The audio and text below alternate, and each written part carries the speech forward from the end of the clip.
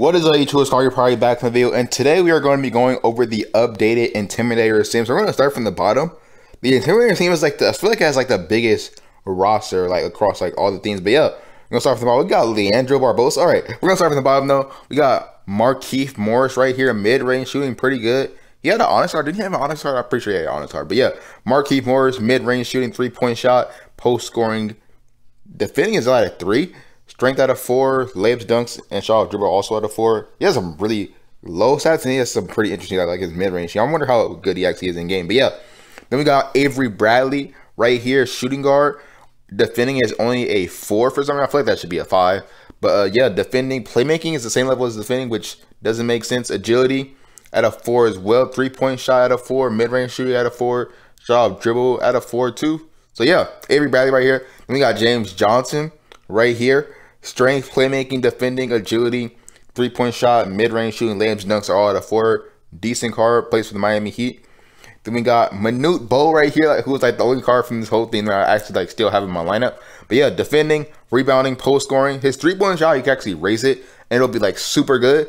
And then layups and dunks is also pretty good. Agility, strength, and playmaking is also pretty bad. But he doesn't seem that slow though. So yeah, Manute Bol. Then we got Marcus Morris right here, who looks worse than Markieff Morris, even though, in my opinion, I think Marcus Morris is quite a bit better. But yeah, shot off dribble, layups, dunks, mid-range shooting, 3-point shot, rebounding, strength, agility is all at a 4. I've never seen like a card like these, like consistent like 3 stats. But yeah, 3 in post scoring, 3 in defending, 2 in playmaking, not bad.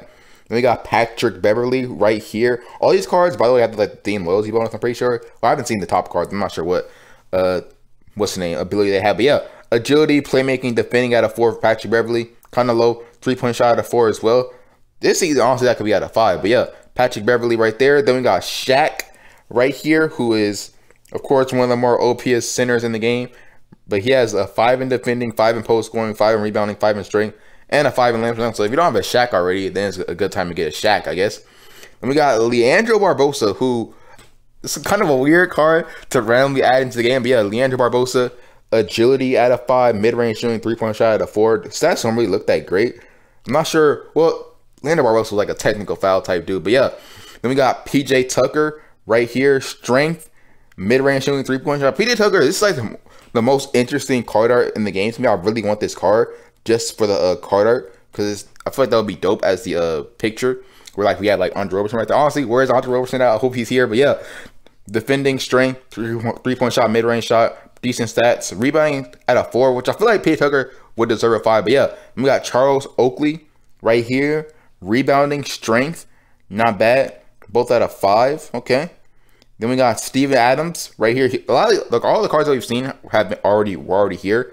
So besides Leandro Barbosa, but yeah, rebounding at a 5, defending at a 4, layups and dunks, post scoring is also at a 4, along with his strength. Strength should be higher for Steven Adams, but yeah, that's about it. We got Shawn Kemp, who's another new card right here. Pretty nice.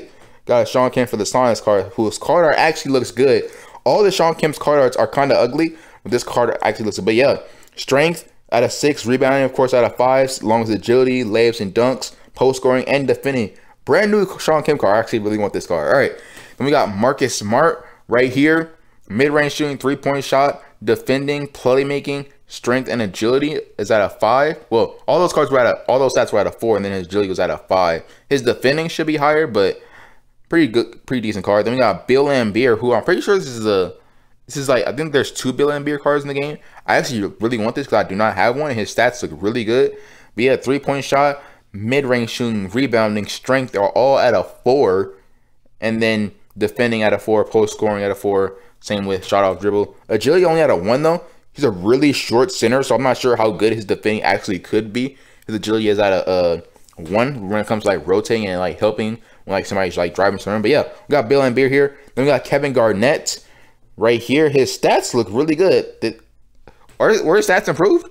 Oh, I don't remember his stats looking this good. But yeah, defending, rebounding, strength, mid-range shooting, post scoring, all at a 5, and then playmaking, layups, dunks, shot off dribble, and agility are all at a 4, and then 3-point shot at 2. Decent card. And then we got Isaiah Thomas right here, who's actually a pretty good card in my opinion. But yeah, shot off dribble, mid-range shooting, playmaking, agility, all at a 5, and then strength, defending, 3-point shot, layups, dunks at a 4. We got Joe Dumars. All the what's the name? The Pistons team. That whole Pistons team is in here. The bad boy Pistons team is all in here. But yeah, Joe Dumars defending, playmaking, mid-range shooting, 3-point shot, all at a 5. Along with his shot of dribble, I play with Joe Dumars. His shot of dribble is not at a 5 level when it comes to like, at least like 3-point shooting. It might be the mid-range shooting. I didn't really use him as a mid-range shooter, but yeah, Joe Dumars right here. Then we got Ben Wallace right here. Not from that what's the name, bad boy Pistons team, but like from the other Pistons team. But yeah, strength, rebounding. Well, strength is at a 6, rebounding, defending at a 5. Layups and dunks only at a 4. Agility at a 4, which is actually pretty good.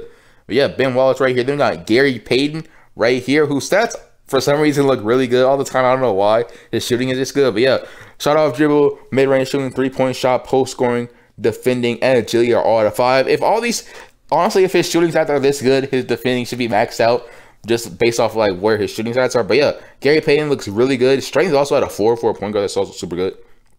Then we got Dikembe Mutombo right here. Strength, rebounding, defending, pretty good card. But all that is at a 5. Post scoring, layups and dunks at a 4. And then we got Dennis Rodman. Well, I think it was a set card last time. I think he was. But yeah, strength, rebounding, pretty good at a 5, at a 6 actually. And then we got defending. Was that always at a? I feel like only one of those were at a 6 before. That might have been changed. But yeah, defending at a 5, layups and dunks at a 4. Same as with agility, and then everything else. Memory shooting is actually pretty good. If you can boost that up, that'll be pretty nice. Then we got Jimmy Butler right here. Defending is at a 5. And this only that kind of looks good, but it seems like Jimmy looks a lot better when you have like a shoe on him.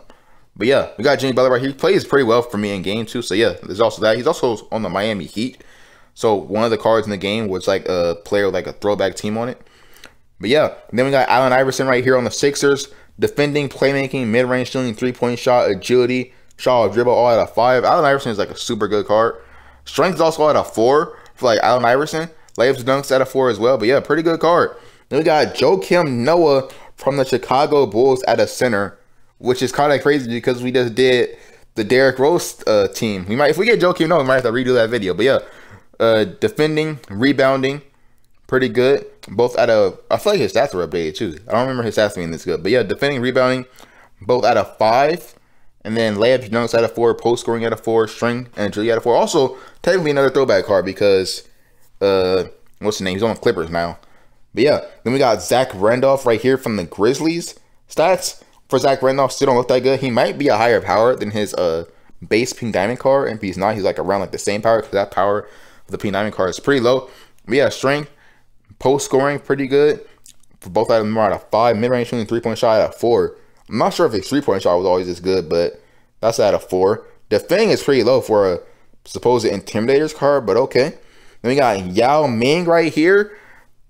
Rebounding, strength, mid-range shooting, post scoring. I really hope, actually we have the event cards put up, so I guess we'll go over that next. But yeah, strength, rebounding, mid-range shooting, post scoring. Mid-range shooting for Yao is always insane. I'm not sure how OP that is because he's already OP on the defensive end. So yeah, that mid-range shooting adds that will be also pretty OP. Then we got Zion Williamson, who we saw earlier that he was coming out. But yeah, layups and dunks, strength, pretty good at both of them at a 5. And then 3-point shot, post scoring at a 4. Why is his 3-point shot lower than his mid-range shot? Like, why did they make the decision to make that the same? And then post scoring at a 4 doesn't make sense. Same as 3-point shot doesn't really make that much sense. Playmaking at 4 as well though. But yeah, pretty decent card. Then we got Patrick Ewing. The weird thing about this is that they have Patrick Ewing. Patrick Ewing, Charles Oakley, of course, played on the same team. For some reason, they're at different positions. And because like they were on the Knicks together. So like Patrick Ewing's at like the center and then Charles Oakley at the 4. So I don't know why they do that. But yeah, Patrick Ewing right here. Definitely a card that I want to get. Defending, rebounding, strength, mid-range shooting, post scoring, all at a 5. And then layups and shot dribble at a 4. And then agility, 3-point shot, both at a 2. And then playmaking at 3. Really good card. I definitely want this card on my team. Then we got Pink Diamond Giannis right here. Post scoring, defending, playmaking, rebounding, agility, all at a 5. And then strength, 3-point shot, and basically everything else is at a 4. So yeah, pretty good card. We also have the event cards that they already shared with us. So in Domination, there's going to be the Pink Diamond Zion Williamson, the Diamond Joakim Noah, and the Onyx Jimmy Butler, which in my opinion, I thought they were going to have Patrick Ewing in Domination. But yeah, and then for Fantasy Finals, they're going to have Pink Diamond Patrick Ewing, Diamond Zach Randolph, and Onyx Dikembe Mutombo. Honestly, I wish that they had different cards because Dikembe Mutombo already has a card. We have never had a free-to-play Yao card, which is really tough because I want one on my team, and there has never been an opportunity to get one free-to-play. And this one you can't even get with like the collectible, so I don't know about that. And then this Diamond Zach Randolph, we've already had one, so both Joakim Noah and Zach Randolph already have cards. Even though Joakim Noah's card isn't that good, should definitely have had him. This Zach Randolph could have been pack exclusive. I would have been fine with that. And then the Onyx cards, we never had a good Dennis Rodman. I'm pretty sure Dennis Rodman is in set, so we're gonna let that slide. But Allen Iverson, besides the Amethyst one, we haven't had a good one since that. Since that one to have like actually put in your team. Obviously, I'm not going to be able to use him on my team, but it'll be nice to have Allen Iverson on one of my teams because this is a super dope card art. But yeah, that's basically it. I'm not sure what they haven't shared what the Amethyst and the Ruby and everything else, every single other reward is. But yeah, definitely I recommend crafting this Minute Bow if you don't have him already in the event. So yeah, if you play what's the name? Head to A is definitely a good card for that. If we go look at the store real quick, look at the packs. Of course, we got the Giannis here. Yeah, basically all the cards in this pack might end up being pack exclusive. Unfortunately, this Shawn Kemp. I really want to get this Shawn Kemp card though. But yeah, if we go ahead and look at the sets real quick before we end off this video.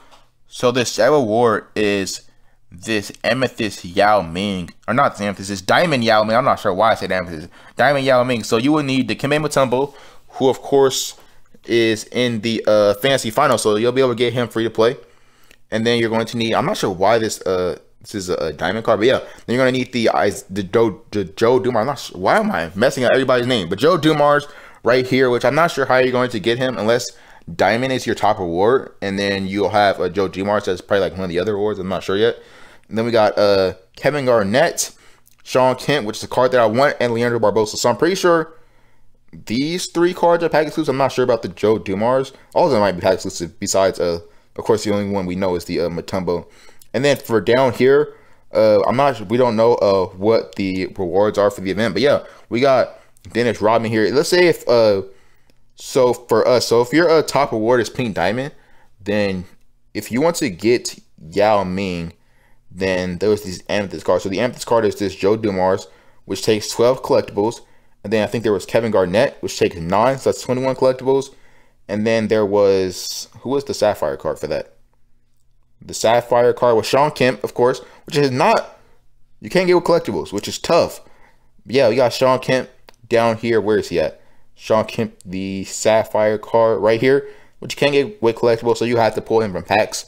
And then the Leandro Barbosa, which I think is also pack exclusive because, at least for us, because obviously if you're at Pink Diamond tier, then the card is not going to, yeah, he's also pack exclusive, so you can't craft him either. So if you want to get this, what's the name, this Yao Ming, you have to get this, you have to get 21 Intimidators collectible, which is good if you already have some, along with like some rings, but that's not gonna be that hard to make up. Eventually you'll be able to get those. And then you're also going to need to open packs to get the Shawn Kemp and this Leandro Barbosa. I might try to do that. Most likely I won't, but I might end up trying to do that. I'm not sure yet. Let me know in the comment section. Are you guys going to be going for that Yao Ming? And then also what rewards you guys are going for in the events. Of course, the top award for domination is the Zion. The top award for fantasy finals is Apache. Yeah, I might legit have to like grind domination just for those collectibles. But yeah, it's basically going to be the end of the video. Unfortunately, the collectibles are not in main domination as well. But yeah, it's basically going to be the end of the video. If you enjoyed the video, drop a like. Let me know, as I said, what card you guys are grinding for. And yeah, if you enjoyed the video, drop a like. Subscribe if you guys are new. And peace out.